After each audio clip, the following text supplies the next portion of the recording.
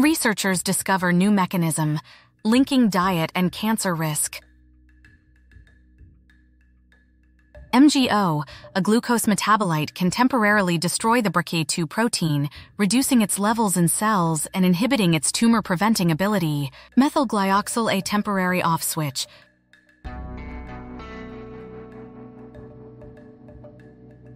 This study showcases the impact of methylglyoxal in inhibiting the function of tumor suppressor, such as BRCA2, suggesting that repeated episodes of poor diet or uncontrolled diabetes can add up over time to increase cancer risk, Mr. Kong wrote. The methylglyoxal and cancer relationship.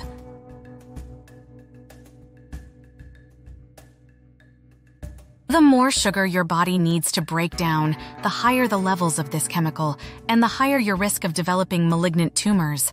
The connection we unearthed may help to explain why diabetes, obesity, or poor diet can heighten cancer risk. We are aiming to propose the same for families with high risk of cancers, such as those with BRCA2 mutation, Mr. Kong said. The diet and cancer connection.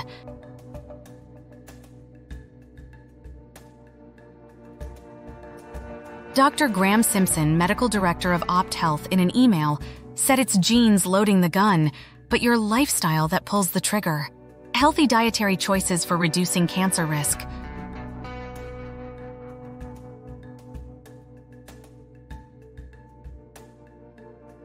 However, the new findings of the Cell study on MGO support reducing sugar intake as a means to mitigate cancer risk. If you found this information to be informative, please hit the like and subscribe button and set the notification bell so you can stay updated on all of our breaking stories. Thank you for watching Newswave Now.